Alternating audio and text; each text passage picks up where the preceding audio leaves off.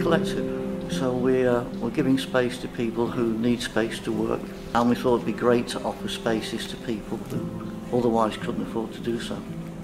It's something that you wouldn't normally see in like a shopping centre, so I feel that if this was taken away, it would change the energy and the whole feel of the Packhorse. My name is Duncan Osborne. I'm at the moment the manager of the facility here.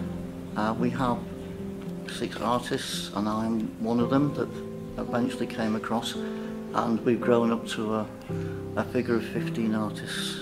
The minute we open the doors, people are coming in, and they love the space and they love the gallery.